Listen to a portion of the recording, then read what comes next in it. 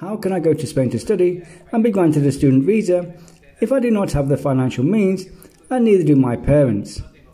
There is one option, and that is that there is a third person, preferably a close relative such as an uncle, grandfather or brother, who will support us, and this support must be recorded in the notary's office, saying that they will support us with their financial means.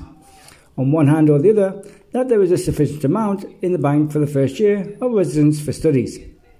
This amount has to be the IPREM of the year. In this year, for example 2022, it is €580 for the 12 months of stay. The money is in the bank of my country that is blocked, and a certificate that says that this amount is destined for my studies. I repeat, a person who can go to the notary's office, who can prove that his financial means to support us and sign a certificate that the money is blocked. That is enough.